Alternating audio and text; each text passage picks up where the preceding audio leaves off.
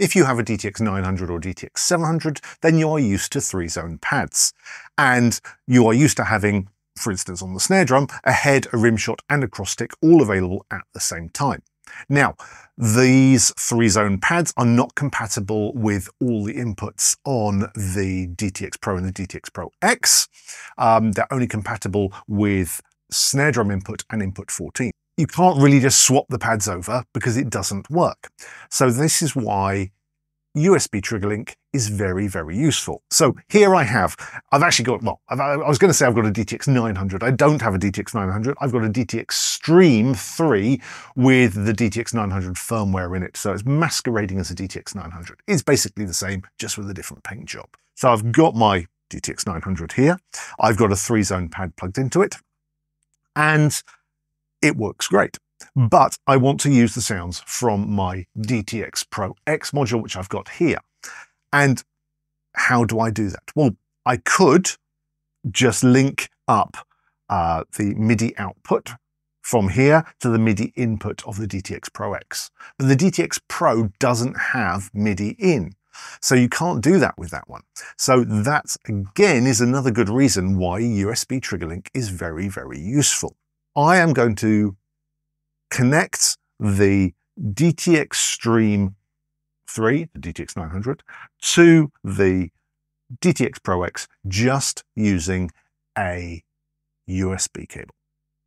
To turn on the USB trigger link, what we need to do is we need to go to Menu, we need to go to Utility, we need to go to Pad, and we need to go to Note Map, which is right at the bottom of the list. And at the moment it says off, so I'm going to press the plus button and I'm going to turn this to on. And at the moment it's looking for another Pro or another Pro X. But if I just press the plus button again, it'll then change, so it's looking for a DTX 900 or DTXstream 3 in this case. And we can also get it to look for a DTX 700 as well. You can also change the MIDI notes inside the USB trigger link, so that if you've changed the MIDI notes on your DTX 900 or DTX 700, you can actually just make the Pro or the Pro X fully compatible. So it's very, very useful, very, very simple, and it does mean that you can use 3-zone pads with the new modules. And now that's done, the DTX 900 or DTX 700 or DTXstream 3 is playing the DTXproX or DTXpro sounds over USB. So if I hit my 3-zone pad now,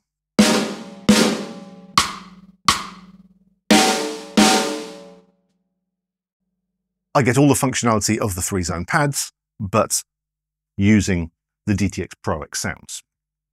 You aren't guaranteed to get full functionality. There's a few things which don't work 100%. There's a few things in the hi-hat which are a little bit different. But generally, if you have a DTX 700 or DTX 900, then you can just connect straight into a DTXpro or DTXproX and start playing and it'll work fine. But just beware that it's not exactly like for like. If that's all it did, that would be a little bit annoying, a little bit frustrating maybe. So you can actually use USB trigger link in lots of other ways. You don't just have to use DTX 700s or DTX 900s. Obviously this is designed for Yamaha use, the Yamaha modules, but if you have another drum kit and you want to use the DTXpro sounds or the DTXproX sounds, you actually can. So let me just show you how we can do that. You can try other modules and it works. It doesn't work completely and it's down to you to give it a try and see what works and what doesn't work. But I've tried this with quite a few modules I've got here and it works absolutely fine. So what I've got here is an Alesis DM10 module, an original one. It's quite old now, but it's got USB outputs. And if I connect the USB output of the DM10 to my DTXpro, DTXproX module, just using a USB cable, which is here, it works. I've got the USB trigger link turned on. I've got a pad plugged into the DM10.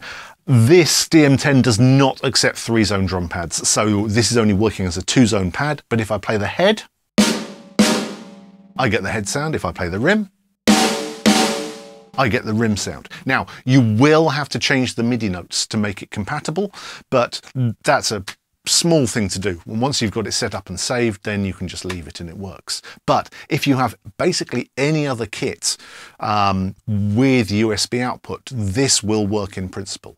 I can't guarantee it will work with everything.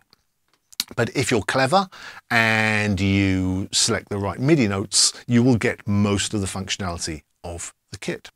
One thing I found is it will also work with modules which generally have to be connected to computers, directly to computers. The ATV85 won't connect to anything apart from a computer. It was just designed to trigger VSTIs.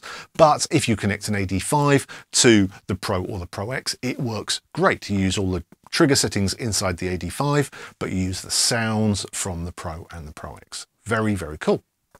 But it's not just conventional drum modules that you can use. If you've got something like this, is the eDrumin. This is the eDrumin 4. It's a little trigger, 4 inputs, and on the other end it's got MIDI and it's got USB. And it's great. Light little box, attaches to a hi-hat stand or whatever else you want, and you can use this for basically anything. So if you have a pad which works with the eDrumin controller interface, I should say, just by attaching MIDI or USB in this case, and attaching pads into the inputs. I've already set up some trigger settings on this on my computer anyway, and then when I hit the pad,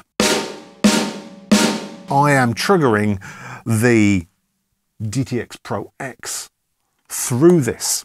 So any pad which can be connected to this can control the DTXproX. But what makes this really good is that because the DTX Pro and the Pro X have USB trigger link, this will power the eDrumin and it will also take the signal. So you just have one cable going from this to the module and it just works. And it works very, very well. Now, you might be wondering why the USB trigger link is so special. That's because it actually breaks a protocol.